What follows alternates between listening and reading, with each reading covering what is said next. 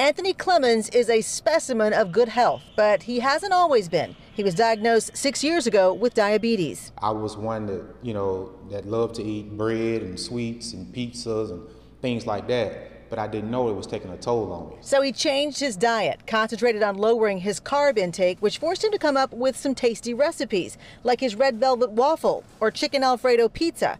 Now he's offering those dishes at his new restaurant, Bell Peppers, to anyone who wants good, healthy food. This is a guilt-free establishment. If you want to eat a whole entire pizza, once you get done eating that pizza, you will not feel bad at all. Considering one slice of a traditional pizza will have just as many carbs as a whole pizza from Bell Peppers. He's hoping to inspire others in this community to eat with their health in mind. And just for the general public that really just want to watch what they eat, but still eat what they want to eat.